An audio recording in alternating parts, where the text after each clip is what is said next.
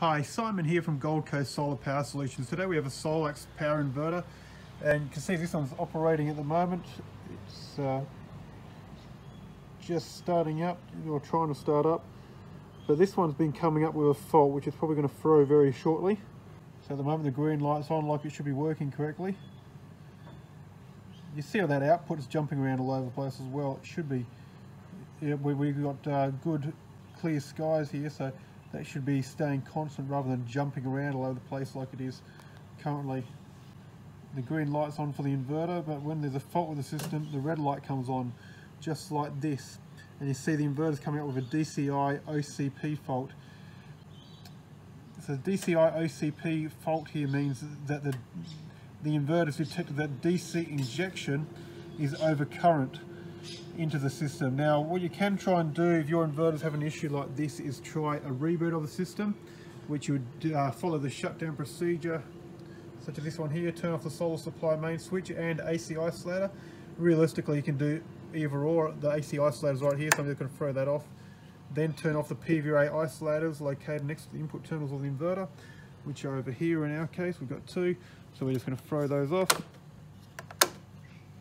and we're just going to wait for the inverter to turn off altogether. See, at the moment it's coming up with a grid loss, which is completely normal, seeing it's just lost the grid. Wait for that to go completely blank, and then we'll try starting up the inverter again.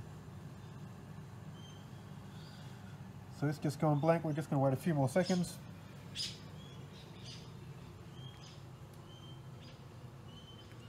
And then we're just going to throw it all back on. Now the startup procedure is nowhere near as important as the shutdown procedure, so you just, as long as you turn everything back on. So we're just going to throw the AC back on here, AC on, and then both the DCs as well, and wait for the inverter to start back up again. So it's going to go through its startup process, which will take 60 seconds from now. You see it's counting down, 58, 57. And so if after you've attempted the reboot of the system and you're still having the same issue, the best thing to do is get in contact with SolaX if it's still under warranty. If it is outside of warranty, then you're pretty much going to be looking at replacing the inverter if it constantly happens after the reboot. So if you're in southeast Queensland or on the Gold Coast or Brisbane area, Gold Coast Solar Power Solutions can certainly help. If you're somewhere else in the world, I recommend getting in touch with a local solar accredited electrician to assist you further. So let's just see here, we're just doing the countdown. Near the end of it now. Okay, so we're operational again, but let's just see how that goes. You can see that output still jumping all over the place. So it's up to 340, then down, up and down when we've got beautiful clear skies. So it certainly shouldn't be doing that. It should be pretty constant. So that's an issue right there. And you can see it's done it again, DCI OCP fault. Now this inverter is under warranty, so we're going to replace it under warranty.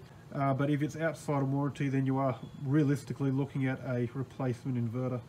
So like I said, if you're in southeast Queensland or the Gold Coast or Brisbane area, Gold Coast Solar Power Solutions can certainly help.